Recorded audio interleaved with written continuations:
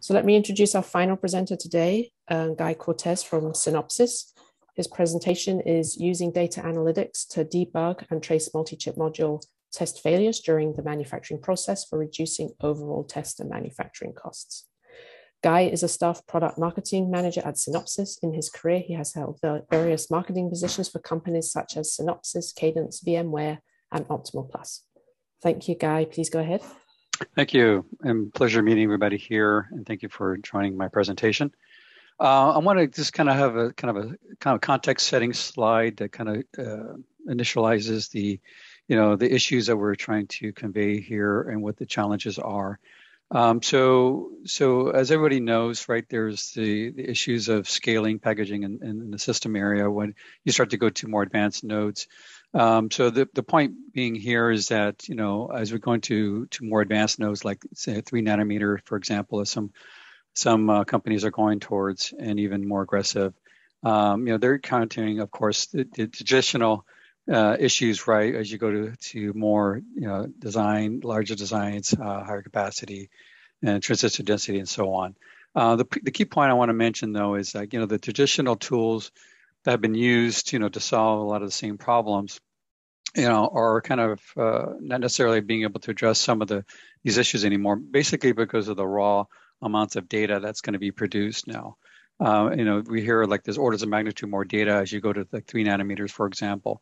So consequently, like a solution that includes data analytics is really becoming not just a nice to have, it's really becoming really critical, and it's almost mandatory now in order to help find those needle in a haystack types of issues. Right?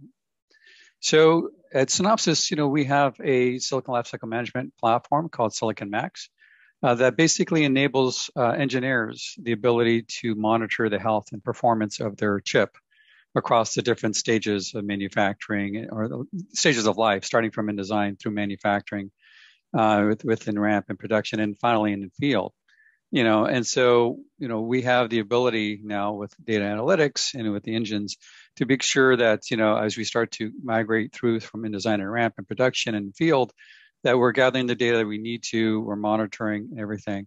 But, more than just monitoring the health and the performance, right?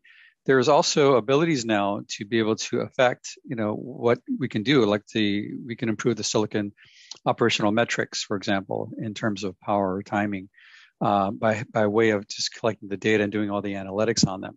So there's ability to take data and feedback and to improve the processes along the way at any stage here. So it's intended to be this kind of a closed loop thing where you can start off, in design, you start to produce your silicon. There's also connections back into design to help you with looking at what your margins are looking at. And if you want to be able to be less pessimistic, now you have real silicon, you can send the data back into design world and do the analysis there and say, oh, you know what, we have the ability to go faster, or in certain areas we don't need to be as pessimistic. As just an example, right? So those are ways that we can improve, right, the design along the way, in addition to just monitoring the health and performance along the way. And so there's different facets of the whole process, starting with sensors as a way to gather data. And so we have a whole host of solution around process voltage and temperature monitors and sensors that we offer. There's also upcoming new IP, like for path delay, for example, monitors to help you really zone in on specific areas of the design that are critical for timing. And so the monitors are helping to identify issues there. And then the data, of course, we collect all along across the entire life cycle and do analytics along the way. And so what we want to kind of highlight here is that, there's different areas of focus that we have. And for the interest of time, what we're focusing on for this presentation is more on the in production side of things, right? Because this is the part where you already have your design, you already have manufactured it, you've gone through some level of ramp where, you kind of gone through initial, yield issues that you maybe basically solved, and now you're ready to go to in production. Now, in production now, you're going to start to encounter some issues, and this is kind of what we're going to show here as an example of what can happen. And then, what would be the resolution to solve these problems as you counter problems more towards in the production side of things. Okay, and the technology that one of the foundational technologies in Silicon Max is called Silicon Dash, and this is going to be the technology that we're going to primarily focus on in this example here. So as a quick overview, if you haven't heard about Silicon Dash, really what it is it's really a high volume big data analytics solution. And it's mainly helps the fabless companies in the world, IDMs. It can also help with OSATs, those companies that are doing the majority of the testing of the chips, and also foundries. There's a whole host of collateral you can find in Silicon Dash. In fact, one easy way to remember, we talked about SLM or Silicon Lifecycle Management. If you simply go to synopsys.com, right, www.synopsys.com/SLM for Silicon Lifecycle Management, it will bring you to a page there that has all the foundational technologies, including Silicon Dash. And there you'll find videos, demos, data sheets, all that good stuff. But in short, it addresses quality management, throughput management, operations management, including yield for your ICs and your MCMs. Okay, and to go a little bit further in terms of the benefits, we'll kind of go through this fairly quickly, and then we'll cut to the example specifically. So one of the key things that Silicon Dash provides is called end-to-end traceability across the manufacturing chain.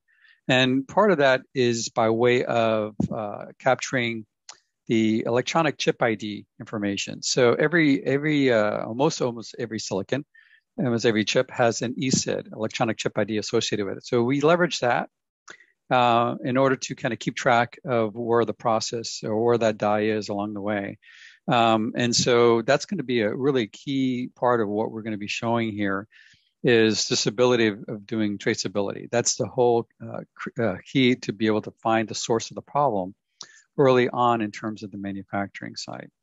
Okay, so that's something that we'll talk about quite extensively here. But one of the things that Silicon also does, once we have the ability to trace everything, of course, we need to do all the data collection and all the data preparation. So that's part of actually what we offer in Silicon Dash. It's a software as a service model. And so as part of that, we enable all the collection, and we handle all that for our customers. And it could be, as shown here, right? You see here, we have through manufacturing data, through the wafer test, assembly, final test, embedded systems. So as you can imagine, there's a lot of data. And most times than not, customers who try to do a lot of this by themselves, it's just a big problem to solve. As you can imagine, just the raw amount of data alone is massive. But also, you think about how do you normalize data as they come through. There's different types of tests that are being done. You need to normalize it. You also need to align all the data to make sure that you know which die is coming from which wafer and which lot. So all that, it takes a lot of know-how. And so customers, if they try to do some of this, they may try to do it and maybe only 10% of the data comes through. So what we try to offload customers is to say, okay, we can handle all that data for you. And we make sure that at least 99% of it is all consumed, right, with very low false positives. In addition to that, so the first time customers really get to do anything is during this visualization phase down below. And we have something called insights. And that's what customers are used to seeing, is basically as data starts to funnel through 24/7, basically out of the box, all customers need to do is log into their system, and they see all their data, all their product data, all the test data that they have for their products. And then the nice thing about Silicon Dash is that we have, again, this insights tells you exactly what the source of the problem is, tells you key things that may be troublesome that you need to look into. So it does all these automatic analytics for you. So there's no special querying, there's no manual manipulation of any data sets that you need to worry about. Simply put, you have all these insights shown to you right out of the box, and it helps you within a matter of a few clicks. You can do root cause analysis on problems, whereby in other solutions, it may take you upwards of days or weeks in order to find something, because you need to dig through the data yourself first in order to find something of interest. And then more than just doing the analysis itself, one of the key things for Silicon Dash is now you want to go ahead and do some corrective action. So once you do all the analysis, the next logical thing is what they call production control. is now let's say you find an issue that's going on in the data in manufacturing, but let's say you want to send a message back into the manufacturing chain, say, there's an issue with regards to maybe something with regards to maybe yield or quality issue that you may have within your ICs. That let's say you want to bin out certain types of dies that you think are problematic. That maybe they're outliers. They're passing today, but you think they might be problematic later on if you get put into the system, into the final product. So you can influence the tool that way. You can go ahead and send those instructions back into manufacturing, and therefore at that point you can make the changes you want to have done in the manufacturing side. So that's production control side of things. And a couple things to note with the insights is that as you see here, there's what they call the distribution tails in the middle. That's basically a case where you have a narrow spec limit, and then you see some fallout on the bottom left. That means that those parts, those dies that are indicating down here are failing. And so this could be a case where it could be legitimate if it's a highly quality sensitive type of product. You might want to do that. You might want to make these make it really rigid, and so only the best dies are being passed through. But if you want to extend that, or you say no, these parts are probably pretty good, you can do a simulation. You can click and drag the boundary of the spec limit to the left. It'll tell you real time, how much more yield you can get. On the top right, it's a case where the insight is showing you that you have an opposite case where you have wide test limits where everything is passing. And then you start to see a tail on the top right now. These are what they call outliers, where they're not testing the same as the majority of all the dies. So there's something uniquely different about them. They might be okay, but if you're, again, sensitive to quality, you can also do the opposite. You can click and drag a boundary on the right, spec limit, and bring it to the left, and then you'll tell you what your fallout's going to be. How much die you're going to lose by doing that. So you need to do that trade-off between quality and yield to see what's best for you, right? And depending on the application, it can make a big difference. The bottom examples, we're not really going to go a lot of detail, just basically highlighting, sometimes test equipment can go out of calibration, which is a common thing, right? So, or there's an issue with let's say with a certain element within the test equipment that's failed. So that could be causing the parts to fail. So if you didn't have the analytics or insights to tell you that, your parts are failing and you're throwing away good parts, but in fact, it's really due to the equipment that's maybe out of calibration that's causing the equipment to causing the parts to fail.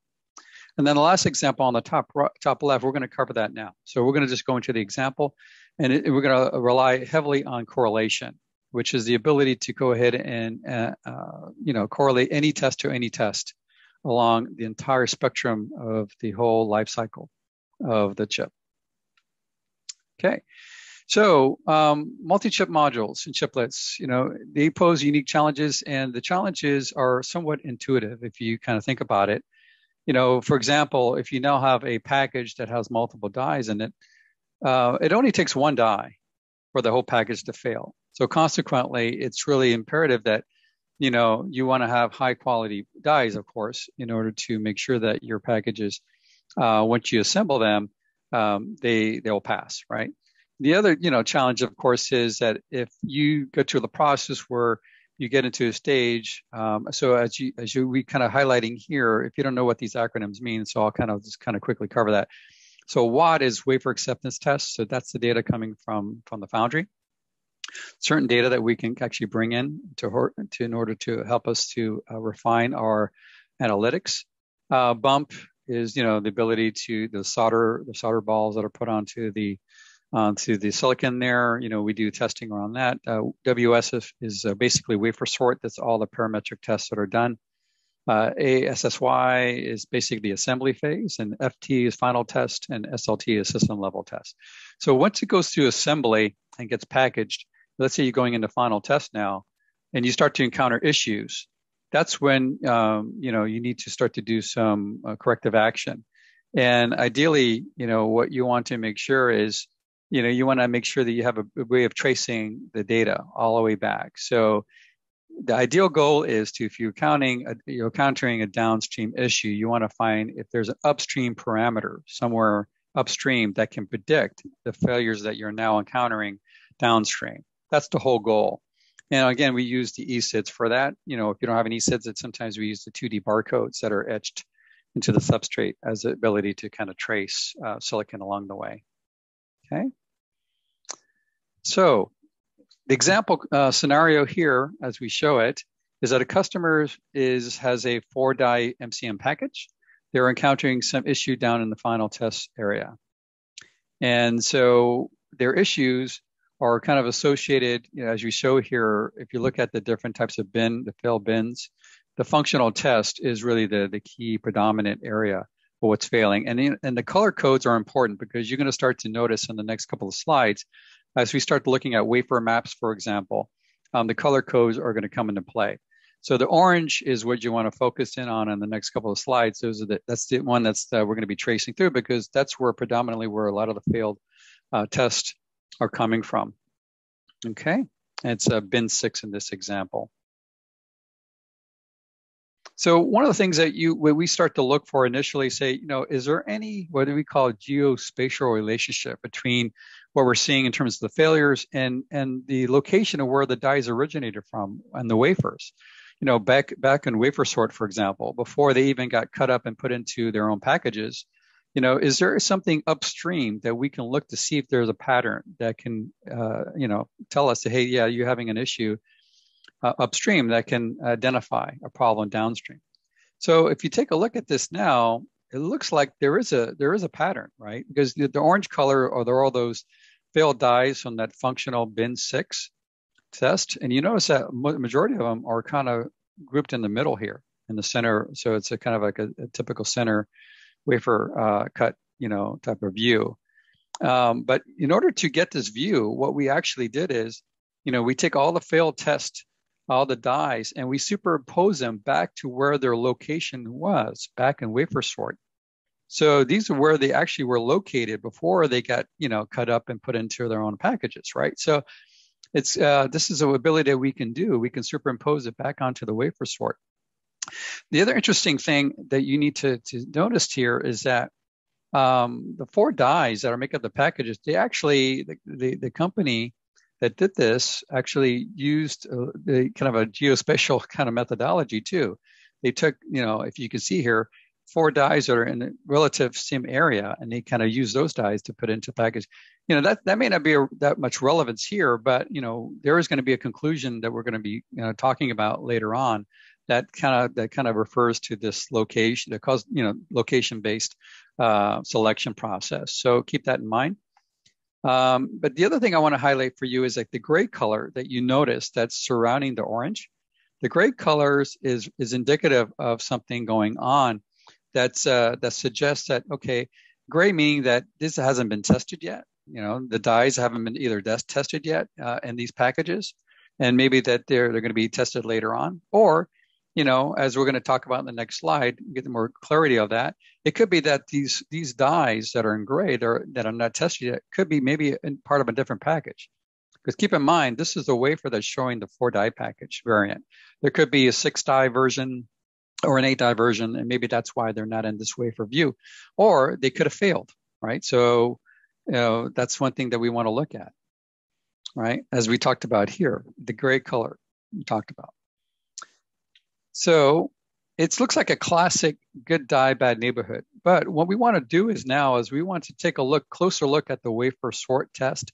Let's do a complete view of what happened during wafer sort on this wafer. So we have a collective view just to make sure that, you know, if we do think it's the classic, you know, good die, bad neighborhood or cluster problem, you know, then the wafer sort map, all the tests superimposed should tell us if that's true. So taking a look now at a composite view of that same wafer. Now, the color code you're seeing here is that the white is indicative of a past test. So the dies throughout all the wafer sort that's shown to be white means that they actually passed. So here our assumption that, okay, there's some kind of a good die, bad neighborhood or cluster problem is not really true. The assumption is not accurate. Right? Why? Because these parts actually passed. So why you have all the gray color then? You know, the gray color really basically means that that the previous map is that those parts that that were gray, they didn't get tested yet. They were part of the 4-die package, but they didn't get tested yet, or they're part of a different package altogether, a different MCM product altogether. So that's the reason. So we don't really have a root cause yet, right? We're still kind of thinking, well, what can we do now? How can we try to find the source of the problem? So, looking further now, we say, okay, we can use our correlation capabilities, which is the ability to kind of test or look at all the tests that was ever done on any given die and correlate it on each other and to see, okay, is there a pattern that can predict what's going on in final tests? Is there a pattern in any particular test early on during the manufacturing that can actually predict what we're seeing? And so when we do the correlation, it's basically a push button, mode within Silicon Dash.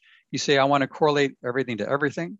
And then it comes back and says, we found a possible match for you. On the left is the same wafer map that you had seen before. On the right is basically what they call a leakage. It's a leakage test, right? Leakage current test that we were able to find that matches the same kind of a center mapping, a center, die type of issue. And furthermore, what it tends to give you is you start looking into just the correlation. It basically maps the final test, dies that are in final test, and how they actually tested during wafer sort. So now the color code comes into play again. You can see like the orange color, were the ones that were predominantly failing the final test.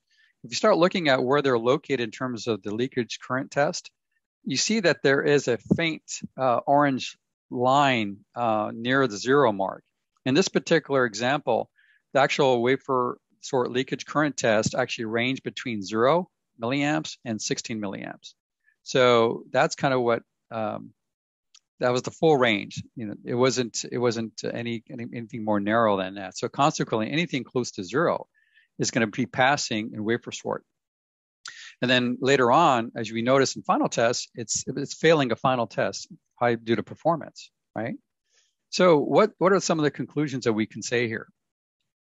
Well, one thing for sure is on the mapping, the color scheme is indicative of what they call a cold center, right? The black color and the dark blue color is basically saying you have a slow performing center.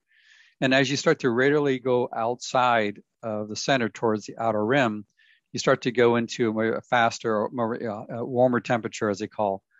So basically, from a performance standpoint, it's slower in the center and it's faster on the outside. And of course, depending on the application, you need to do your classic, power, performance type of analysis, right? To see, okay, do I want to go with a slower performing part, but it actually has longer battery life, or do I want to go with a faster performing part and that may actually have a slower, lower battery life? So,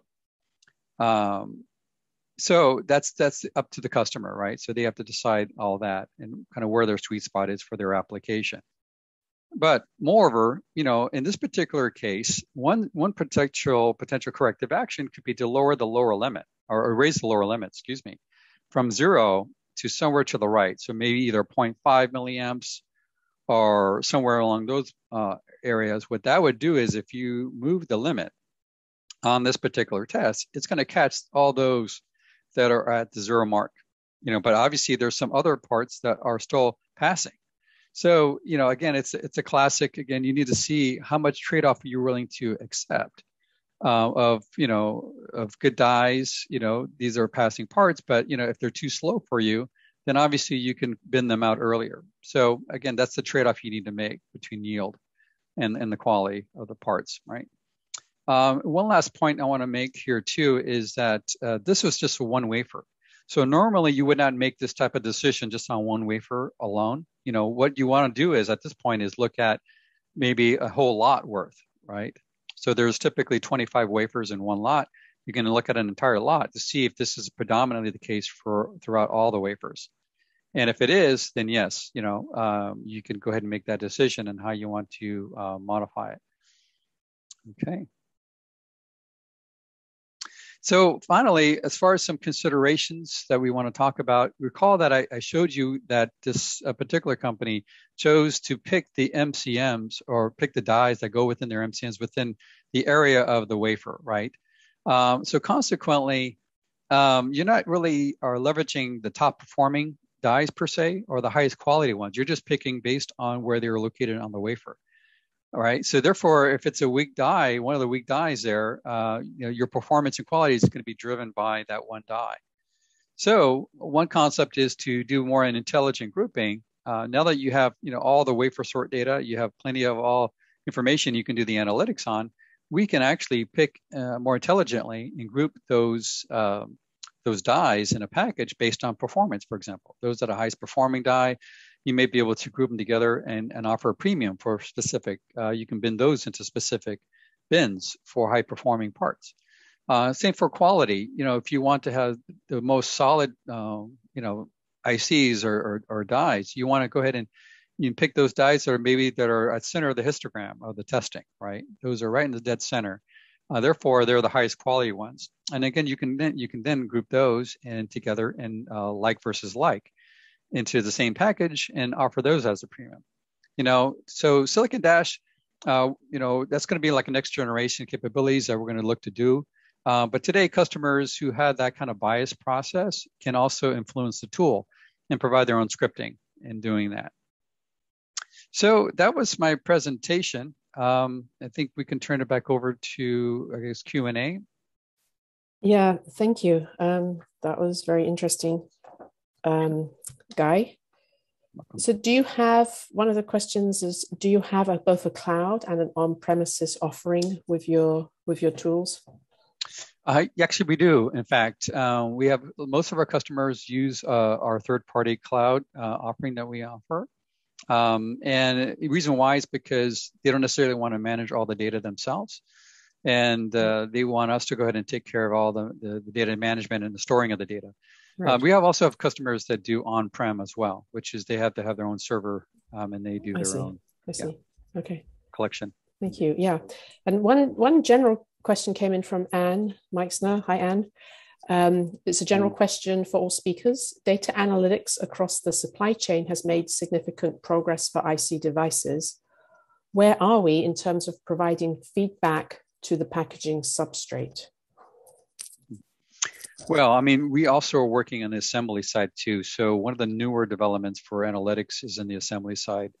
And so we're starting working with the companies, the developers, the packaging companies that do all that work. And so we do offer, today we do have the ability to do what they call assembly analytics, where that feedback path that work together with the assembly providers.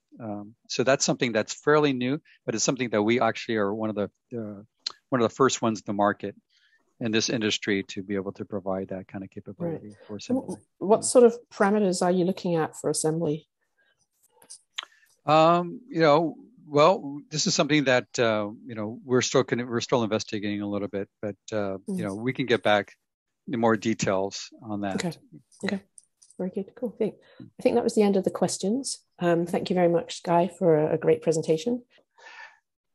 I'd like to thank all the presenters who presented today, and I also want to give an extra special thank you to all the sponsors who made this event possible. Our diamond sponsor is Amcor, with differentiators in technology, quality, and service. Our emerald sponsors are Advantest, rated #1 in the VLSI research for ATE survey, Synopsys from Silicon to Software, and our Ruby sponsor, Tech Search International. So I'd like to thank all of them once again for making this event possible. I'd like to thank all of you for attending and look forward to seeing everybody here back again tomorrow. So thank you and have a good rest of your day.